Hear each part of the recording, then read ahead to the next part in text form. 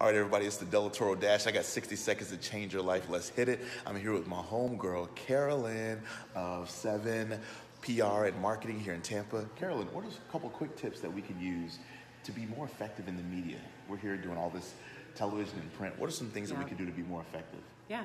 So I think a big thing that I always tell my clients, and Delatorro is a dream client for someone like myself, when you're looking to work with a publicist or a PR firm, or even if you don't have the budget and you're trying to pitch yourself, a big thing is doing your research. So one thing that Delatorro does is he looks at ABC and the segment that he's going to be on, other stations, and what they're covering to understand how to craft his message and how to relay that to me and my team on how we can pitch and put story angles to the hosts that would want to cover him and make sure it's in line with the kind of content that they cover. Fantastic. How can people learn more about you?